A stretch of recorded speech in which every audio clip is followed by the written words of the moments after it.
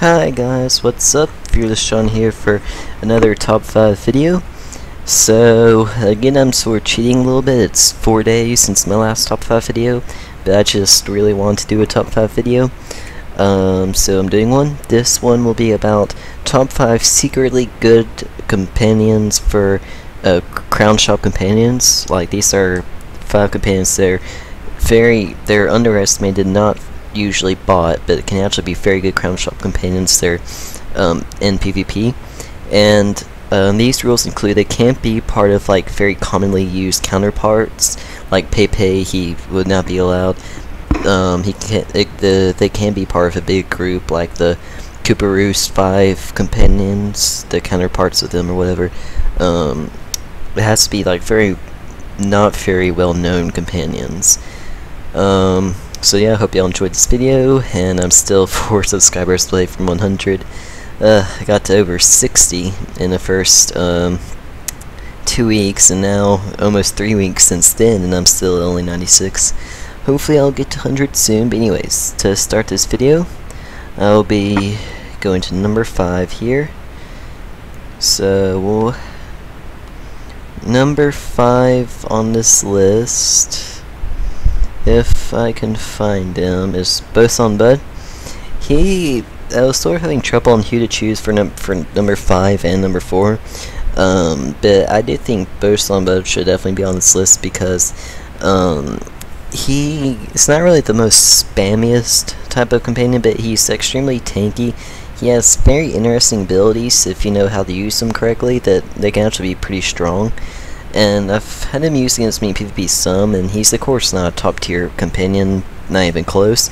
However, he can have to be pretty helpful. He's extremely tanky, and he's actually really strong more for questing, but I have seen him be pretty strong in PvP with his Vengeance Strike spam, and he's very tanky. And of course with his special powers, and plus he's just a cool companion. I mean, he's really one of the most interesting companions in the game. So that's number 5. Number 4 on this list is Thunderhoof. He is a companion that's very strong just for Buccaneers when you first get them for questing, but he can also be very strong at max level.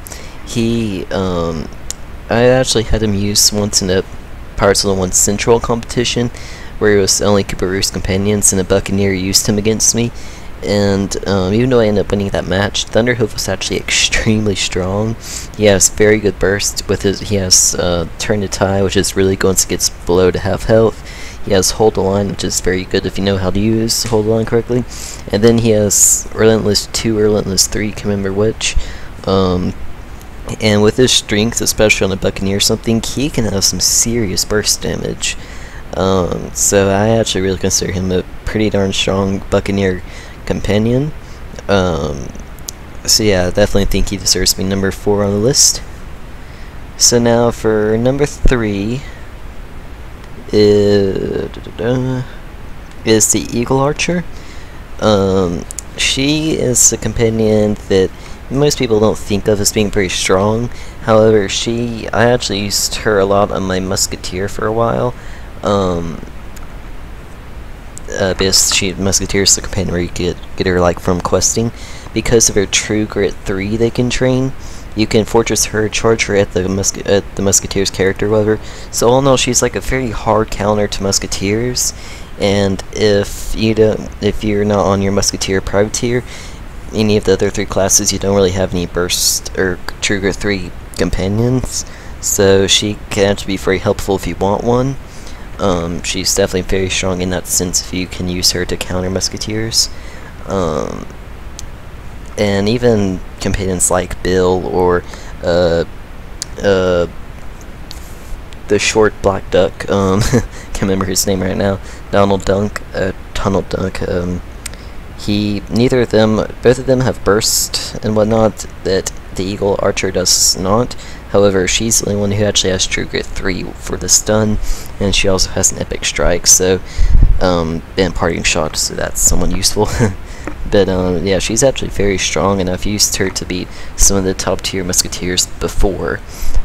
So, definitely a companion you might want if you want a True Grit 3 companion. Okay, so now for number 2, is Monterey Jack. Now this companion, I never would have thought he'd be very good. Up until, like, back when I was active a year ago or whatever, I played Quentin in the finals of the St. Cooper through Stonely companion tournament in the pirate101 Central tournament, and of course I just had regular crown shop or regular questing companions from Cooper Roost, but he, because he had a lot of crowns, bought Jack, and Jack was probably the biggest reason why I lost against him badly in every match. He destroyed my companions. He has Relentless 3, he has Turnitide, right? Yeah, Turnitide, he has Riposte,